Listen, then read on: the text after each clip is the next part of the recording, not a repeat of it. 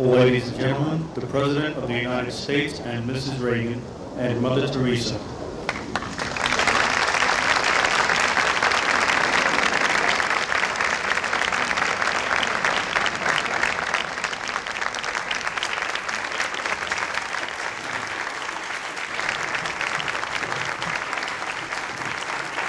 That applause is for you, not me.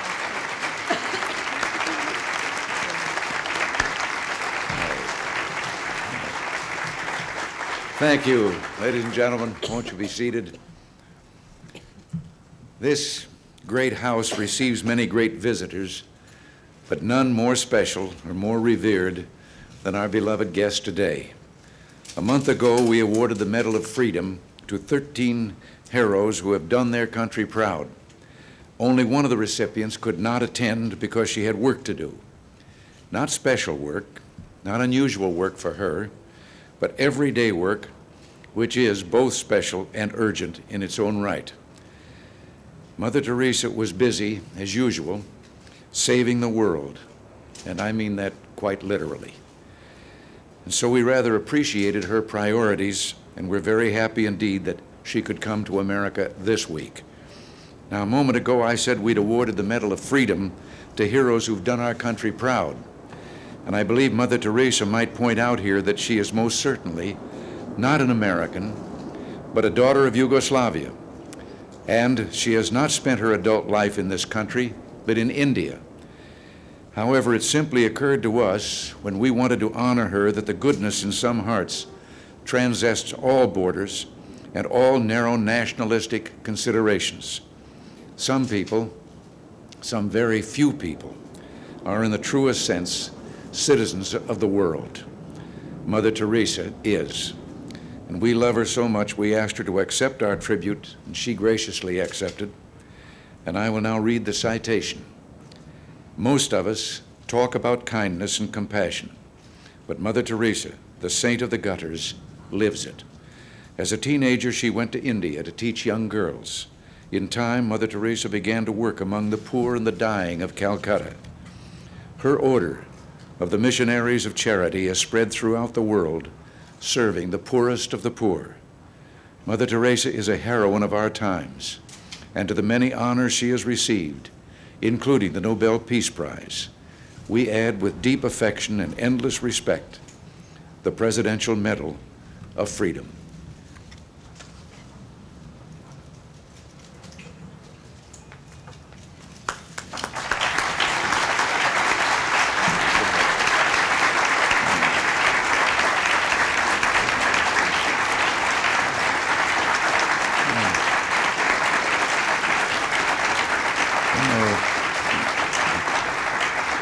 May I say that this is the first time I've given the Medal of Freedom with the intuition that the recipient might take it home, melt it down, and turn it into something that can be sold to help the poor.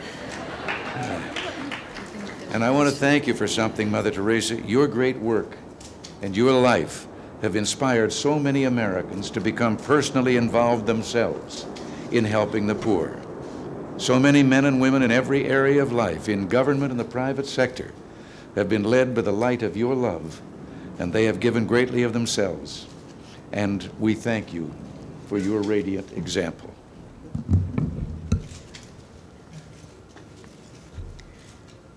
I am most unworthy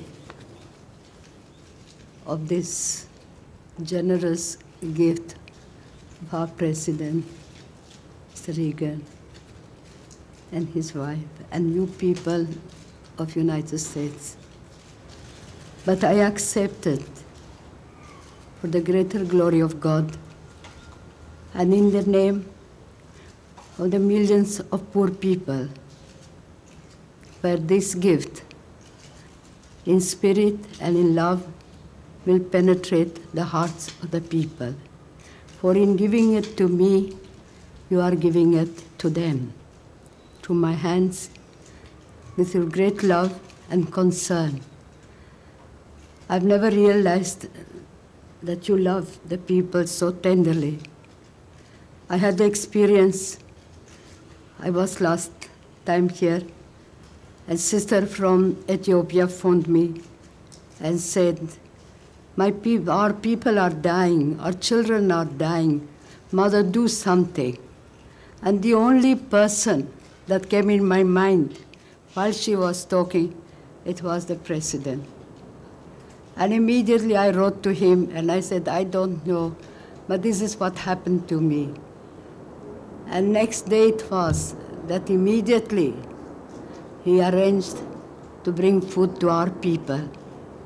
And I can tell you, the gift that has come from your people, from your country, has brought life, new life, to our suffering people in Ethiopia. I also want to thank the families here in the United States for their continual and delicate love that they have given and they have shown by giving their children to become sisters and to serve the poor throughout the world. We are now all over the world and trying to bring the tenderness and the love of Jesus. And you cannot go where we go. You cannot do what we do. But together, we are doing something beautiful for God. And my gratitude to you, President, and your family, and to your people, is my prayer for you, that you may grow in holiness through this tender love for the poorest of the poor. But this love begins at home, in your own family, and it begins by praying together. For prayer gives a clean heart, and a clean heart can see God. And if you see God in each other, you will have love, peace, joy together.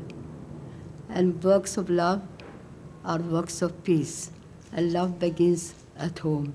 So my sisters, brothers, and fathers, we are going, and all our poor people, thousands and thousands and thousands of people that we deal with, I bring their gratitude to you, and keep the joy of loving.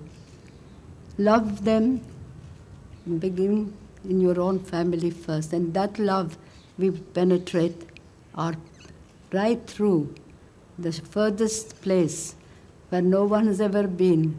There's that tenderness and love of Christ. And remember that whatever you do to the least, you do it to him, Jesus said. You did it to me. What a wonderful opportunity for each one of us to be 24 hours with Jesus. And in doing what we are doing, as he said, if you receive a little child in my name, you receive me. If you give a glass of water in my name, you give it to me. So what the wonderful, beautiful tenderness and love of Christ for each one of us. So once more, I want to thank you for this beautiful gift, which I'm sure it will bring great joy to our people by sharing it with them. God bless you and keep you in his heart.